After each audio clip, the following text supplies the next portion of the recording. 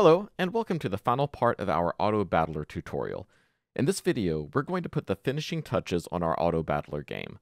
By the time we're through, we'll have all the basic mechanics of our Vampire Survivors style game completed, but the game will be far from finished. Feel free to take what we've created here and extend it, change it, or add to it whatever you like in order to make it your own. My name is Adam, also known as Drummer Who Codes. Be sure to give this video a like and subscribe to my channel. If you're ready, we'll jump back into the game. The first thing we're going to do is organize our code. As we continue adding features, it will get more difficult to find the events that we're looking for. You can create a comment by right-clicking and selecting Comment from the drop-down menu. We'll add a comment for collision, one for enemy behavior, and one more for player attack.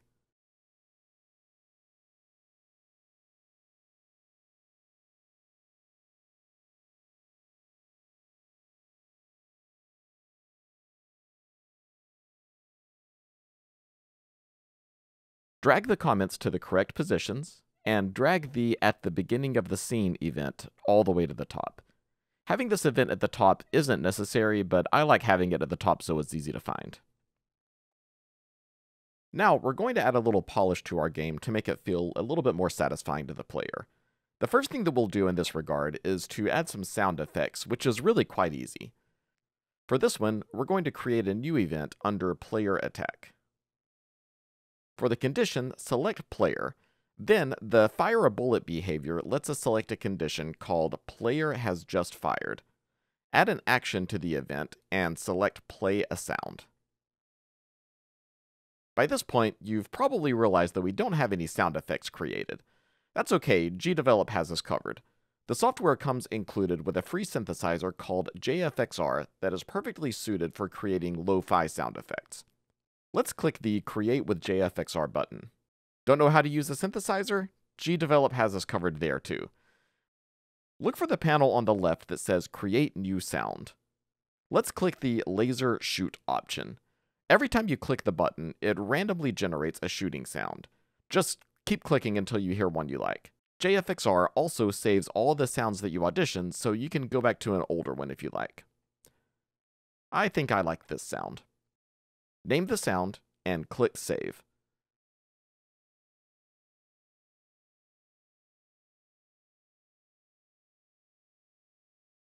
We'll set the volume to 50, which is half volume. And finally, we can set the pitch. Playing the exact same sound can get a little bit monotonous, especially as fast as we're going to be firing, so it would help to vary the pitch a bit. Do you remember the random in range function that we used to calculate the enemy spawn position in the last video? We can use a similar function to randomly alter the pitch of our shooting sound. The function that we're going to use this time is called random float in range. Don't forget the parentheses at the end. In computer terms, a float refers to a floating point number, which is just a decimal number. A whole number is referred to as an integer. We want to select a random decimal number between 0.1 and 1, so we'll pass those values to the function as arguments. Hit OK. Now hit Preview. And everything works great. Next, we'll add a sound for when the enemy gets hit by a bullet. I'll speed through this part, but we'll use essentially the same steps that we used for the bullet sound.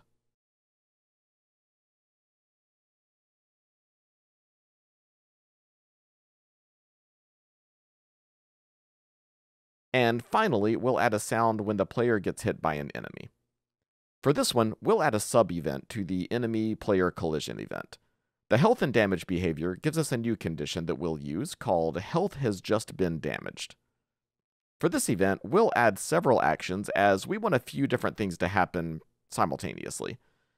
We want to play a sound when the player gets hurt, and we also want to add a knockback to the player.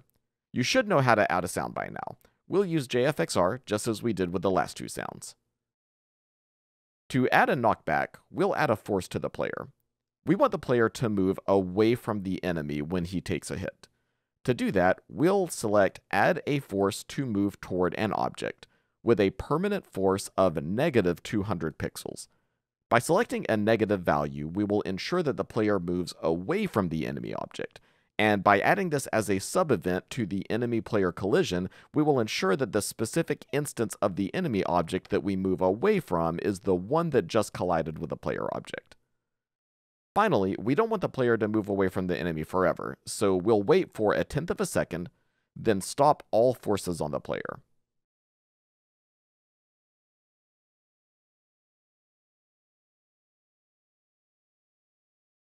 Now let's hit preview. Next, we're going to work on the animations. First, we'll add a walking animation to the player object. Let's create a new comment called player animation and add a new event with the condition player is moving. For the action, we'll put change the animation by name, and under animation name, select the move animation that is included in the dinosaur that we downloaded from the asset store. Now, create a new event and also set it to player is moving, but click on the switch that says invert condition. This is going to make the event trigger when the player is not moving. For the action, select change animation by name again, but this time choose the idle animation. And hit preview. The next thing we're going to do is to add a health bar to the player. Thankfully, GDevelop has a built-in solution for that. This one's going to be a little bit different as it isn't an object behavior, but rather an extension that we add to the game globally. Click the project manager at the top left of the window.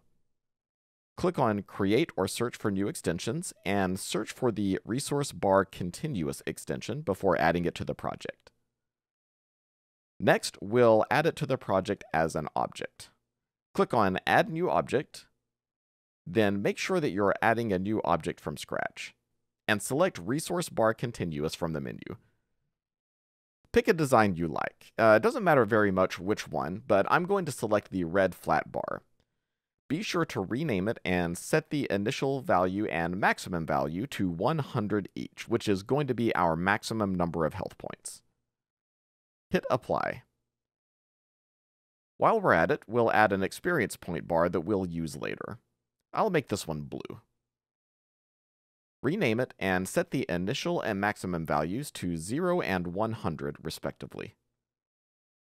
Click Apply and drag a health bar into the scene under the player object.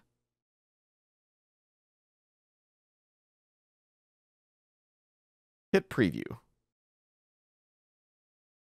You'll notice that the health bar doesn't work yet. Not only that, but it's also kind of large and it stays locked into one place on the screen. We'll fix those issues one at a time from the Events tab.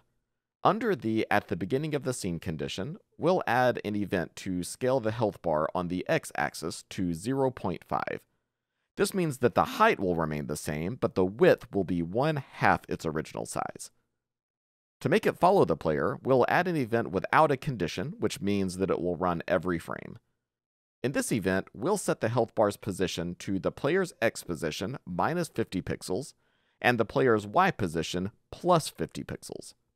I had to try some different values to come up with these numbers, and you might have to do the same. Don't be afraid to experiment, but be sure to tie the health bar to the player object's position, unless you specifically want the health bar to stay at a certain position on the screen. Now, let's make the health bar work. Find the enemy player collision event and add a sub-event with no condition. Select the health bar object and choose value. The next part is a little bit weird. Set the sign to equals, then type player.health : health, and an empty parentheses. This will select the health and damage behavior and then retrieve the health points value. We'll do a more in-depth explanation of this command in a future video, but it isn't necessary to have a full understanding of it just yet. Hit preview, and it works. Now for the experience bar. We'll go ahead and add it to the very top of the screen. Now go to the enemy object and click the variables tag. You probably know what a variable is, especially if you studied algebra in school, and a variable in computer programming is very similar. We'll think of a variable as a container holding a value that can change. The health points from the health and damage behavior, for instance, is a variable. It holds a value that represents the health of the object, and it changes when that object takes damage. Click the Add a Variable button. We'll call this one XP value. Variables can be one of several different types, but this one will be a number variable. Set it to 25 and click Apply. Next, go into the player object and add two number variables called XP and level. Set them to 0 and 1 respectively.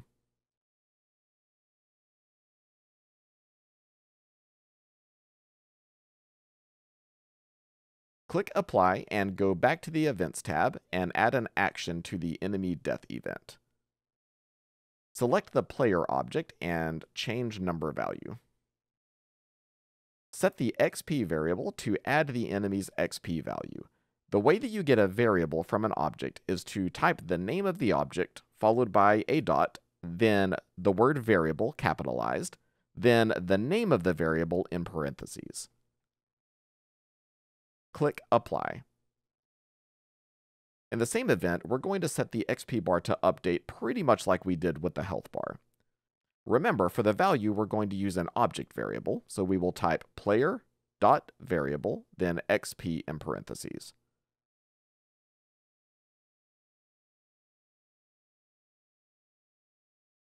Finally, we want to include a condition that will level up the player.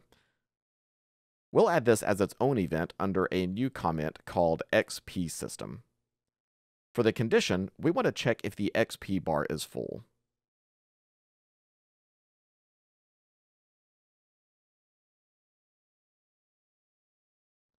Then we'll add three actions.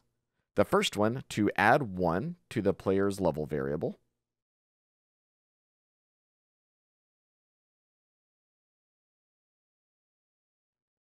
Another to change the player's XP variable to 0.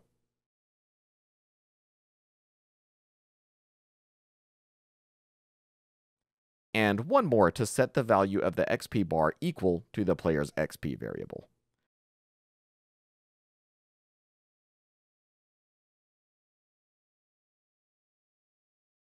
Let's see it in action.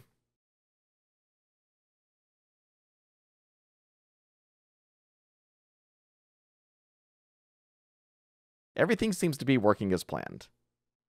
The last thing we'll do is give our player a new weapon upgrade when they hit level 2. Let's add a new condition to check if our player has hit level 2.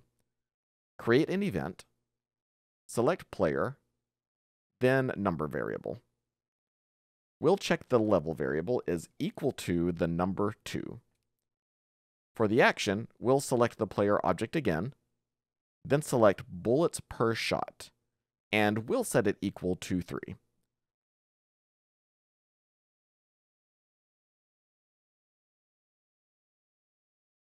Hit preview. And when we hit level 2, we gain a triple shot weapon upgrade. At this point, our game is far from finished as there are many features that we could add. For instance, we could add more weapon upgrades, more enemies, scaling difficulty, even entirely new weapons. There are also some quality of life improvements that we could add, such as displaying the player's level on the screen, adding menus, a pause system, or making the camera follow the player around so we can explore more than just the screen that we start on. All of that being said, I'm pretty happy with moving on to a different topic for now.